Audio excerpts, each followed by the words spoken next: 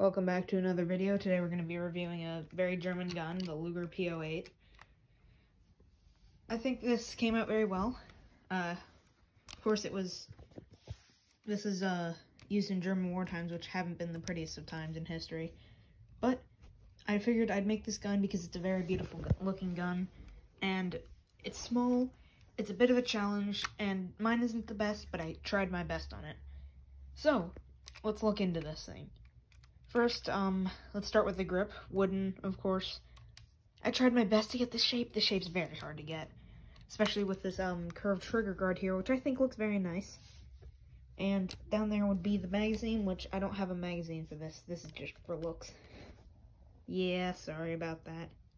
Because, this thing, it has a very thin grip, the real version, so I can't exactly make a magazine without making a widened grip. And I could not do that in brown, because I could barely do this in brown, so making a widened grip would be impossible. So hey, this is the best you're gonna get from me. No trigger, of course, as usual, but it's very comfortable to hold.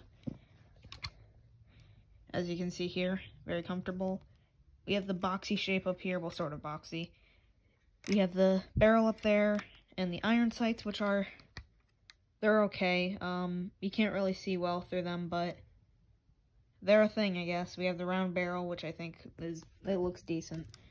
We have these things on the side here, not sure exactly what they are, but they're there, and, oh boy. Yeah, so this is how I made the trigger guard. So it's very flimsy. I just knocked it off just now, so let me just put that back there. There we go. So yes, as you can notice, this does move up, and it is spring-loaded, as you can see. So I can lift it up, take out the mag, put in a new one, push that down, ready to fire. Fired a few times, I guess. Now, to show you the mechanism, it isn't that complex, but it was a little bit tricky to make. We just need to take off these side plates here, which are... Hold on, one sec, give me a moment. Again, having to put my camera down, sorry. Because these things... Oh boy.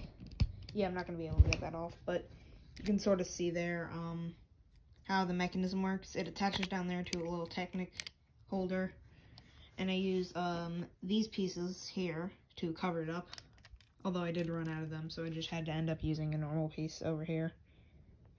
So, bit OCD triggering, sorry about that, but as you can see, there's a spring there, so it will shoot up, which makes it a lot of fun to use, because say I'm pretending to shoot this gun, I can be pretending to shoot it, of course, and I could say I run out of ammo, I could push that up, I could actually act like it's a real gun, and it will stay down, just locks into place here, and you just push it up.